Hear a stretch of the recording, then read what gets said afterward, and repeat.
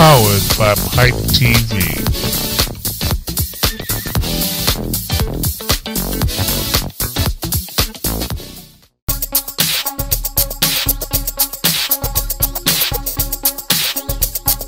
Tony's on the move again.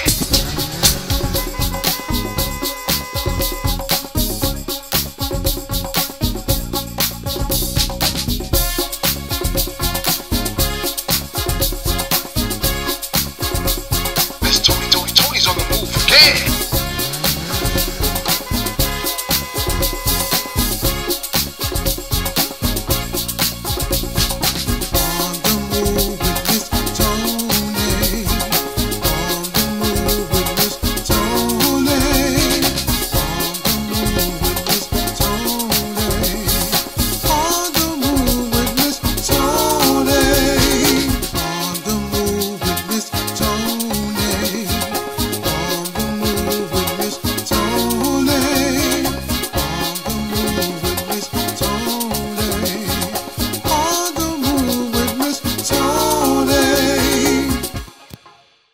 This is your girl, Miss Tony, and you are watching On the Move with Miss Tony, where I bring you the story and show ideas you requested. Of course, on this show, we always bring you phenomenal guests.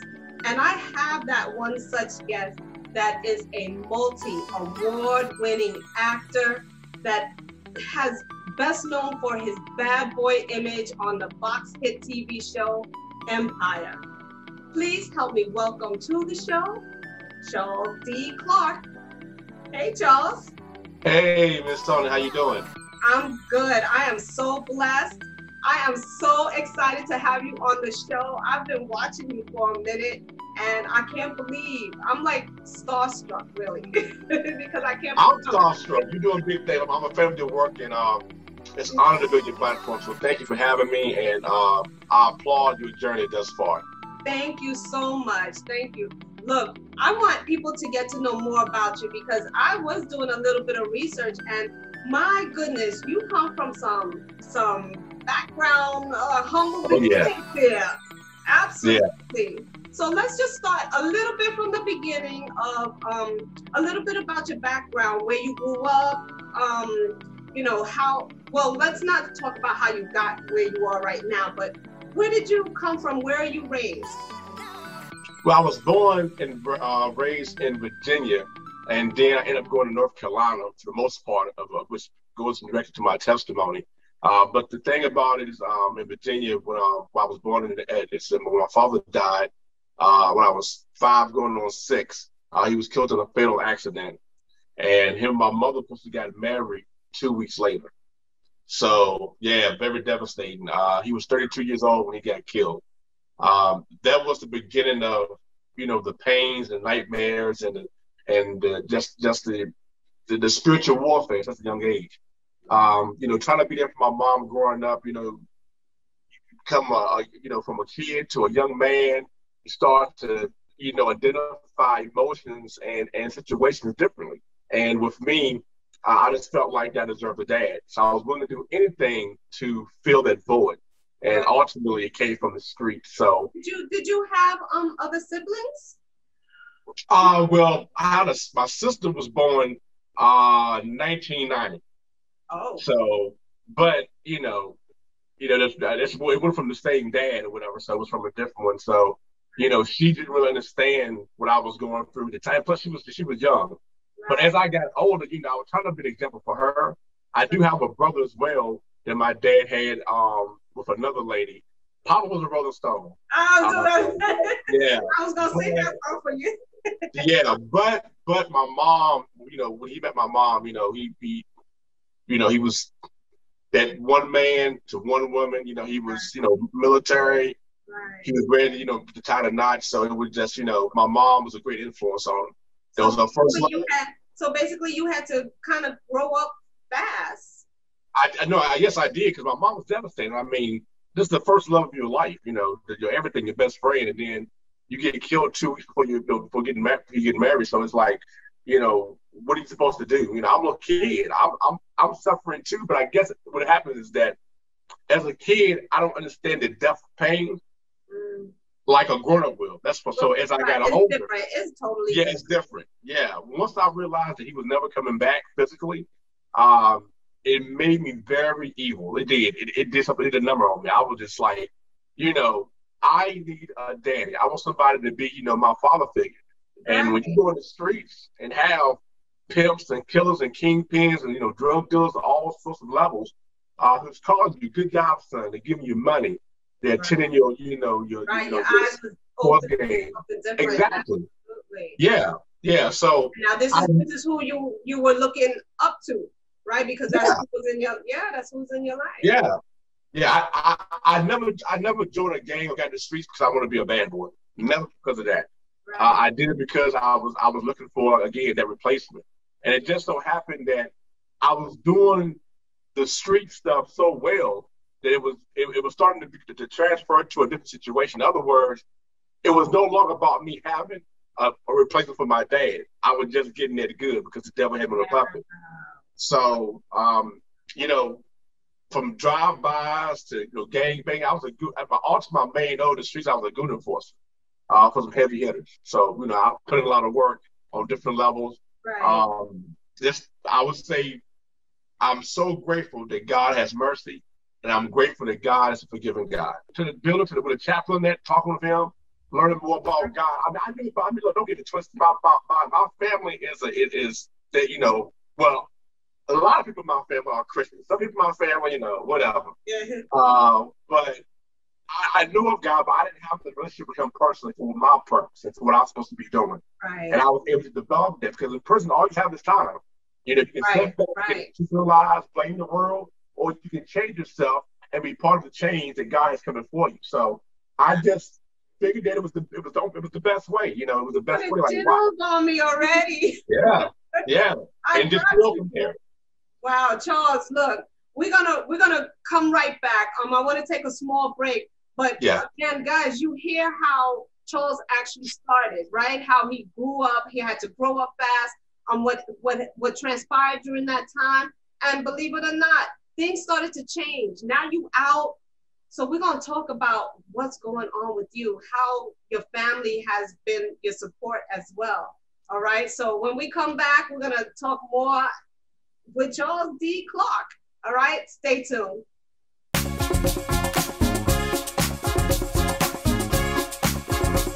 Miss Tony's on the move again.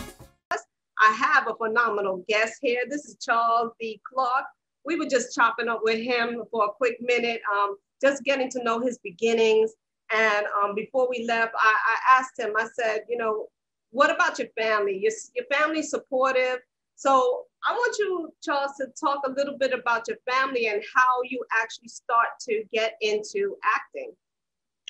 Well, it's a very unique story. My grandmother, who's always been by my side, my dad's mom, she's just been my second nature at heart, other than my real mom. So my grandmother, she didn't visit me like most of my prison bed because she didn't want to see me in those conditions. Right. But she decided to come near the end. I had like 6-7 months left before I was released. When I went to the visiting room, my aunt came over to me real quick. She says, "Nephew, look at me, nephew, look at me." I'm looking at my grandmother, my uncle, he's seeing her, and I'm happy. I used to her for almost 7 years, going to, 7, well, about 7 years and a little bit, maybe a week. It was like right at that milestone. And she said, "Your grandmother's dying." So your grandmother has dementia. She has 3 brain tumors. And she said that whatever she's thinking is to play along with it, because if you try to make anything different based on what the doctor was saying, it'll put a strain on her condition. So that was a total big blow. My grandma was like my hero, Right. So when I went over there, she said, "Hey, grandma," she looked at me as if I was a stranger. And I can look into her eyes and see that she was fading away. Gone, right. Yeah. So she called me Bug. Bug is my dad's nickname. So she thought I was my dad. Right. So instantly I had to become my father, who's already dead. And mind you, I didn't get to this part where I see my dad's dead body. Okay. So I had to become that and look into the eyes of my grandmother and she was fading away. So the visit was like 2.5 hours. So for 2.5 hours, everything I learned about my dad, growing up, from my grandmother, from my uncles, from his friends, I absorbed it. I had to build that character. Wow. And she was convinced that I was him. To the point to where she was leaving out. She told the CO, my son has served enough time in the military. Can he come home with me? We'll leave for the military. So when she left, the CO, they always go check you out, make sure you got no contraband, all that stuff, whatever. And he didn't check because I was flying straight. I'm trying to go home. I was at the end of my bed. Right. So when he came to me, his eyes was real glassy. He didn't cry, but it was like his thoughts on the verge. He says, Charles, whatever you do when you get out of here, I don't know what you have planned, but whatever you do, you need to be an actor. He says, because for you to sacrifice that moment with your grandmother like that for her condition, he said, that's an Oscar-winning moment. That's a natural that you can't be trained for that. Right. And I realized as I'm getting out of prison months later that I didn't sacrifice nothing. My grandmother sacrificed her last moment because she died 3 months later after that visit. So when I do my speaking engagements, I tell everybody, as I'm telling you in your wonderful platform, that I always say my grandmother gave me my first audition. Wow. That's and 2009, February 18th, 2009, 6:45 a.m., I was released from prison. November of that year, I landed my first role in an independent film. What? The same year. What? Yeah. So okay, so let's push on right there. Yeah. How did you know to even go for that audition? Like, where did it come from? Did somebody say, "Hey, Charles, I got something for you"? Were you seeking something? Like, I got so many questions. I really wasn't. I was like, okay, I'm gonna do this, but right now I need, I've been going almost 8 years. Let me figure out what's going on. Let me, see who's still alive, who is not. It's been a long time. So, but I went to a get together, and like someone from a production saw me, and it was like, "Hey, bro, you'd be perfect for this role just by your looks." And I was like, "Okay." And they introduced me to Brian Nesbitt, New Wave Productions. Brian, he's the one that gave me the introduction to what I'm doing now. To build my first set, first cameras, first directions. Right. It was him. He took a chance on me. And it was just an amazing feeling. I put it like this: when I got on set, it was a small part. I played the role of CJ. The lights, hearing everybody, Sam, roll Sam, blah, blah. I'm just like, whoa, this is real. Yeah. And I'm like, Grandma, you're very fun to be having. You a guy, y'all high fiving. I'm excited. And once that bug bit me, I was like, okay, I can do this. I can do this. Going. God keep going. This is where the journey starts. This is where I realized to see who would really believe in me, because everybody just used to be being this big bad boy, getting all this money, hey, don't mess with us, my nephew or my cousin or whatever. Now I'm doing something that to me is positive and that only me and my grandmother understood. My family. I tell you this.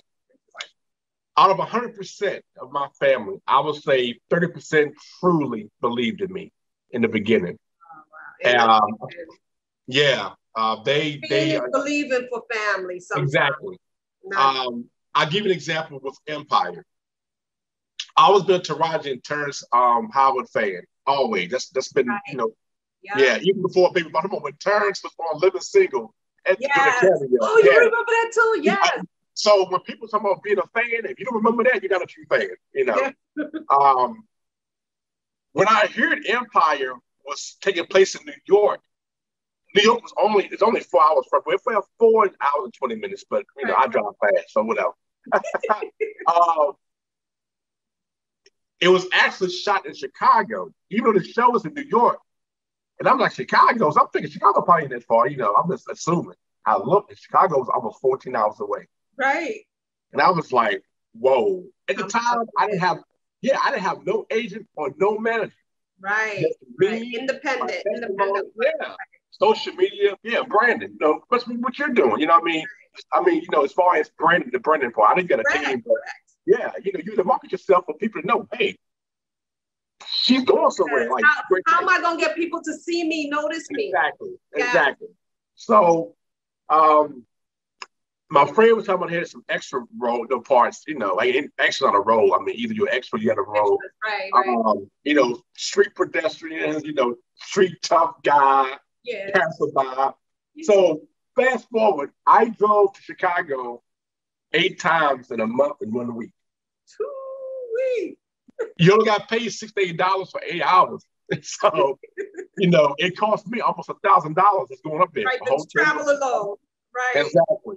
And the 8th time that I went up there, and of all this chaos, people said, "Oh, you're crazy. Don't do that, man, blah, blah, blah. You could be a bodyguard or something, for somebody or do whatever." But no, man, or you got to know somebody in LA, have a manager to, excuse me. And I was like, God, maybe they're right. Manager. Exactly. So my daughter, at the time she was what, 5, I believe, going on 6. And she said, "Dad, you're going to be a star." Oh. And I was like, "How you know?" Oh, she's because God, she saw yes.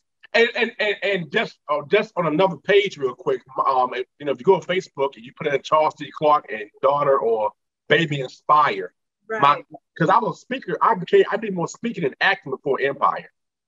So okay. my speaking name was called C. Clark Inspire, and my daughter named Baby Inspire. Oh. So that was what helped. Yeah, exactly. So. Well, look, Charles, we're definitely going to keep going on a roll with you, because yes, I would say that your breakout show was Empire, but you have not stopped then. You have been doing so much phenomenal stuff. So we're going to take a short break right now, and when we come back, you're going to give me and tell me everything, share with everybody these things that you've been doing, because it's not only an actor, you've been producing. Been doing short film. Guys, he's been doing speaking engagements. Again, Charles D. Clark. Yes, man of many talents, Charles. Thank you. So let us come on back. We'll be right back with some more On the Move with Miss Tonni.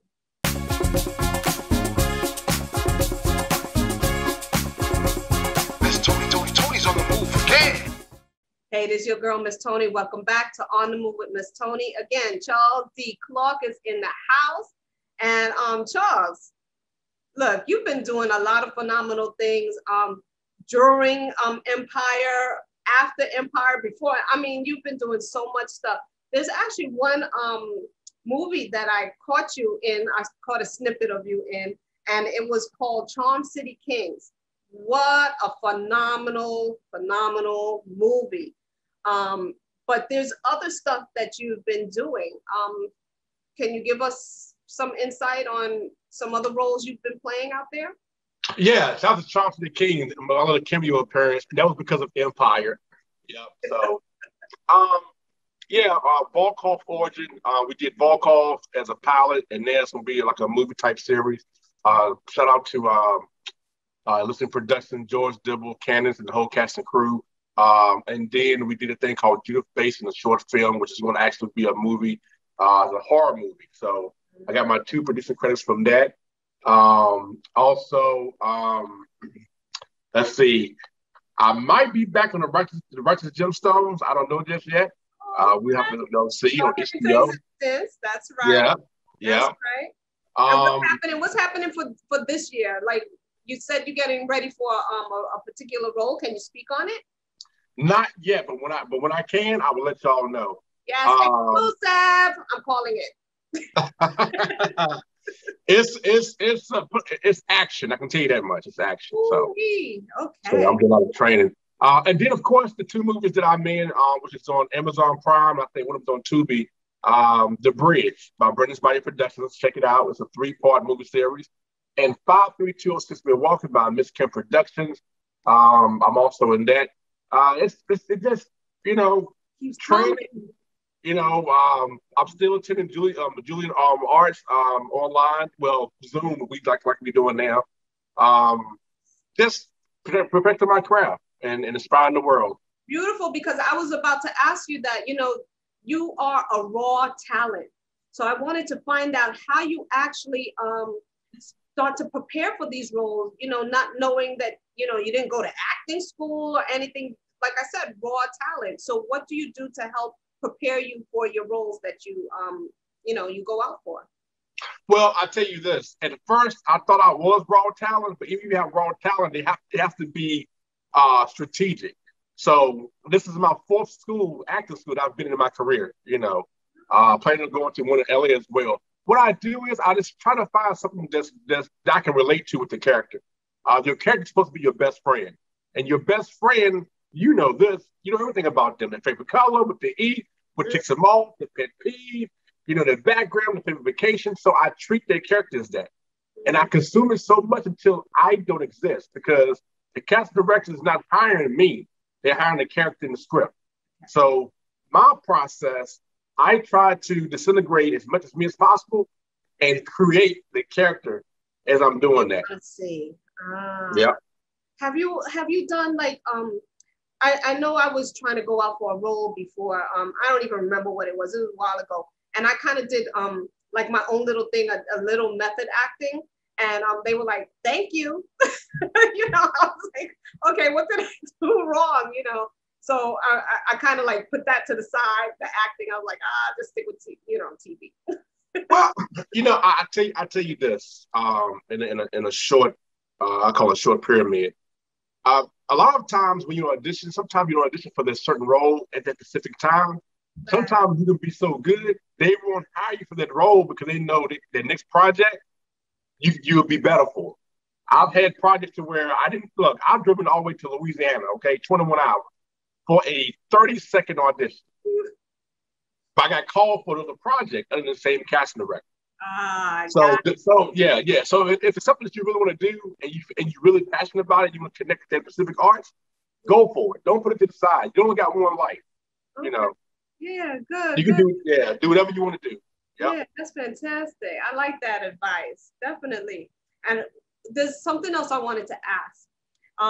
With you meeting some of these, I want to call them A-list actors. Like, how did you feel around them? Were you starstruck? I mean, like, how did they act? How were you acting? Like, Well, I tell you this.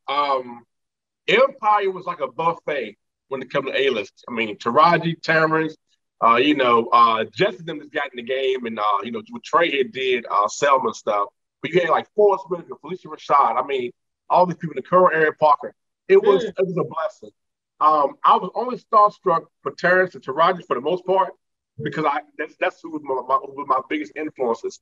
But the respect level, once you work with them, so many times as I did, it's like they were real people. Yeah. It's amazing how you look at TV, but if you see them in person, it's like it's no different than me talking to the next door neighbor. Wow, that's amazing. What they deliver, TV makes them give them that. Oh my God, it's them. Yes. And one of my favorite people, and you had to work close to with him, is Exhibit. Like, how did it feel working close to him? You know what? Yeah, that you should have right out of my mouth. Exhibit was my main guy. I mean, of course, he played my boss for 2 seasons, and phenomenal. I mean, people are looking at him. He's gay. Look, Exhibit existence is legendary. I mean, a rap icon. Producer, actor, director. I mean, he's everything. I mean, come on, Pimp My Ride. I mean, that was classic. Yeah. But outside of that, him, being on Empire with him, really blessed me in so many ways, because I'm not saying I could have got on Empire without Exhibit, but by Exhibit creating his role the way he did and pushing it, because he almost been a guest star, not a regular cast member. I heard correct. They kind of wrote him in there like almost like a permanent. Yeah. Well, the whole West Coast ratings went up like tremendously just because of him. Yeah. So when I saw that, I was like, man, so it's a blessing. Exhibit is down to earth, everybody is, and I want to put it out there to a lot of people real quick. A lot of people say, oh, this celebrity was mean, and when you're trying to remember 15 lines plus they don't have time to talk. Let them do their job. Correct. And when you try to sneak pictures, you become Right, a famous. right. I got you. Right. Yeah. So. And look, I don't want to go without mentioning again. You are also a producer. Name the shows. Well, I mean, Volkov Original, which is going to be on Amazon Prime, probably. We shop in different, networks and distributions or whatever as we speak. We have some good things going. Again, Judith Basin, Broken Exchange Uncoded, starring Sean Nelson, and also acting there as well. I have a couple other things coming up. So I'm learning. I'm trying to learn how to direct a little bit too. Again, George Dibble, Melissa Production is training me, and I got other, mentors. Nice mentor. Yeah. Nice mentors. Look, yeah. I want people to definitely follow you and see the stuff that you're doing. So give them your social media where they can follow you on. Yeah, on Instagram is Charles D. Clark 1980. On Twitter is C. Clark Inspired, the number 7. And then Facebook, Charles D. Clark, and LinkedIn, the same thing. What I tell people is Google my name. And I'm not trying to be like I'm all dick, because I'm not. It's all God. But if you want to see everything's attached to me, just put up my name, Charles D. Clark. It's all there. And I appreciate everybody for supporting what I'm doing. Yes, definitely, guys. You have to support him. He's been doing a lot of great stuff. You're going to see more of this space coming up, because not only, again, in the acting, in the production, directing, he's saying getting to directing, but this is the next space for Hollywood. And you saw it right here on Miss Toni's show. I'm so honored once again, Charles, for you coming through and taking the time. I so appreciate you. Well, thank you. And to everybody out there, continue to support my sis, Ms. Tonni, because I'm going to support her for a lifetime. And I know for a fact that she's going to do some damage to the enemy and bring the rewards back to God for his glory. So I'm proud of you. Thank you so very much. So look, guys, we're going to wrap it up with Charles D. Clark. I was so appreciative that he came on, but we're definitely going to be following him. And just to let you guys know, this is it. We are done. Okay. When Charles has some more stuff going on, we're going to bring him back on so he could keep us updated with what he's doing. But that's it. So thank you for watching On the Move with Miss Tonni. And just in case you want to know, the outfit that I am wearing today is by one of my favorite designers. Once again, Sharon Stain. So make sure you guys follow and look out for her as well. She does fabulous crochet work. But this is it. See you guys on another episode of On the Move with Miss Tonni. Thank you, Charles. Thank you.